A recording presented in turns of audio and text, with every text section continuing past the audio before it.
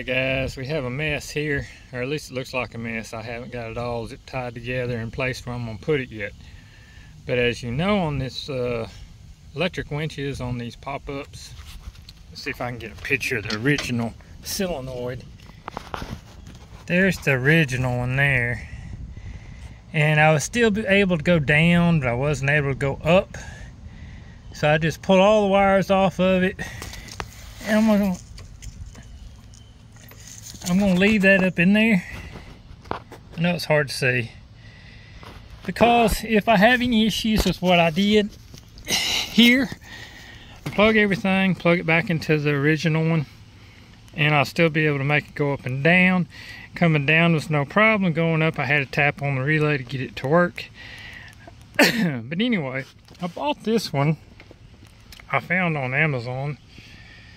It's upside down. Dang it. There we go.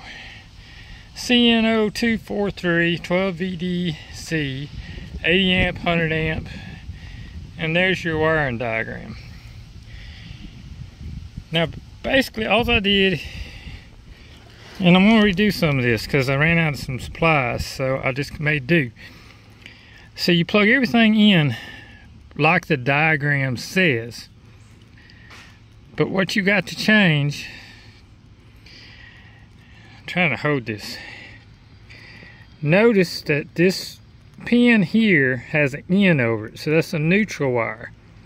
So that needs to be ground. So like your switch wire, this is not all original. The yellow and the white go to that sensor that stops your roof from going up and down too far. All that still works. But you see the wires, yellow, white, okay, that runs into that. So basically you're going from your switch into that, and then from that to your solenoid. And you're going to just keep it like it is. And that white and yellow wire will plug into the top of your common 1, common 2. This big red wire is hot from battery.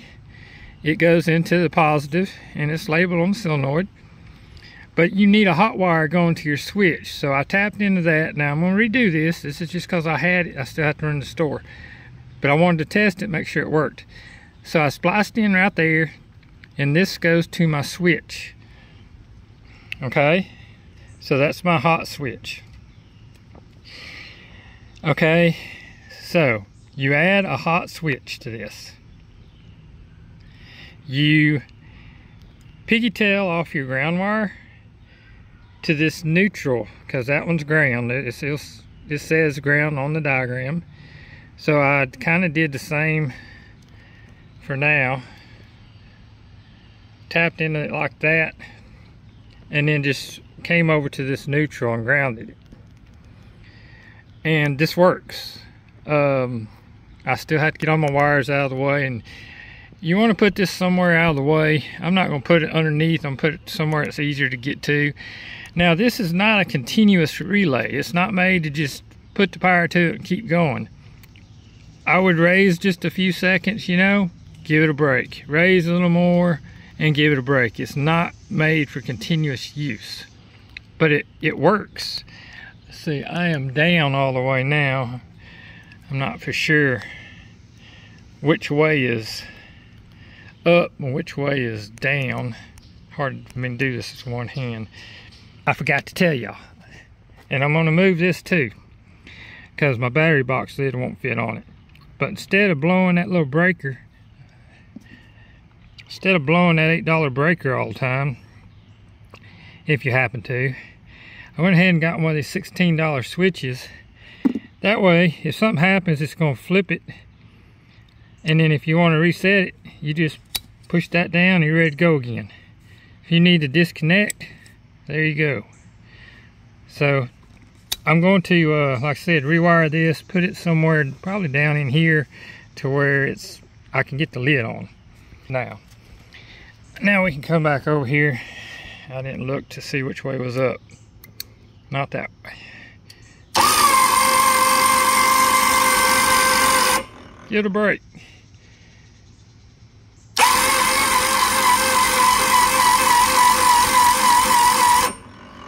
Yeah.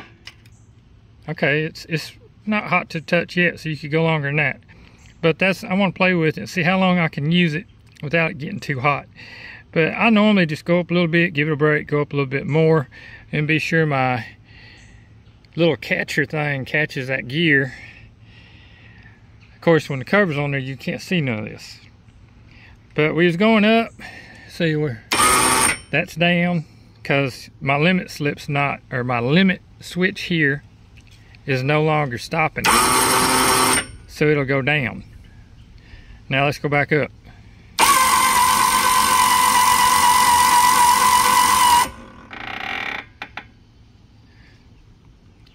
So let me test this switch here.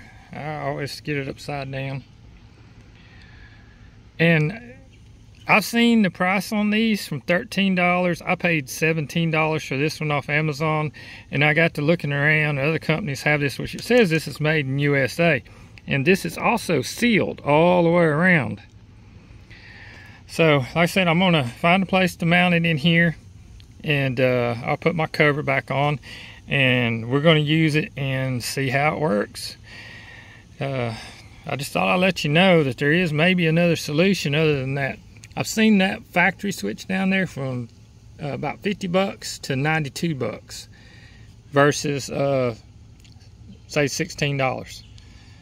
So I hope this helps y'all out. And like I said, I'm going to rewire some of this stuff and get it looking better.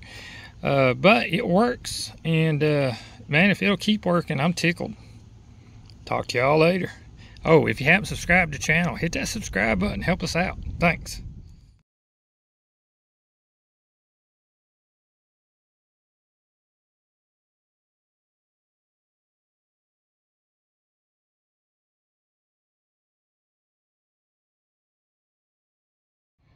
Okay, we're going to pop this up because I've got to get some stuff loaded into it for a camping trip that's coming up.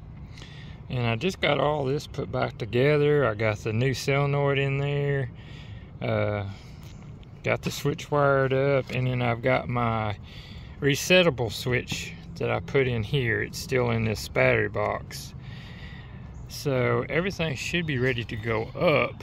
Now I can reach up underneath there. That new solenoid is resting kind of up against this, and I zip tied it to the motor, and I'm gonna get some really strong sticky tape so I can actually stick that solenoid to this piece of metal up in there, keep it from bouncing around a little bit. And that's another thing, I've got some of that in the camper, so once I get it popped up I can do that.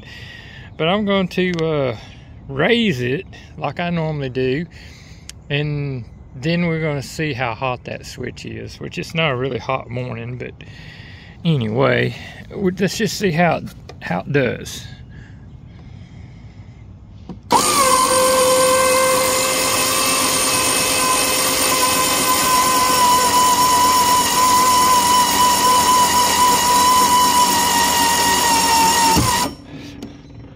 It normally pops. I'm going to reach up in there and see how warm it is.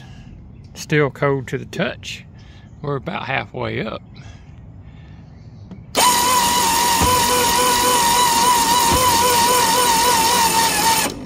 Now it starts jumping. I normally let off and then go some more.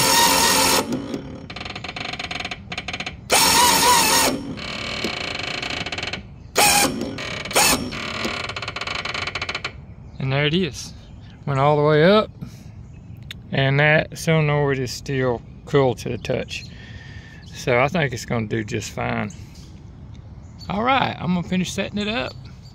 Okay, so I got my stuff loaded. It's so nice to come over here and know that it's gonna work. Now I'm gonna go check the canvas.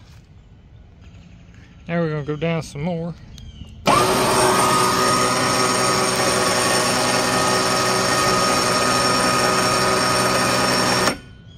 Check the canvas again.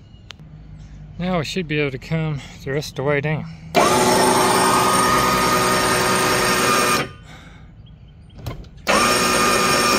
And there it is. So far so good.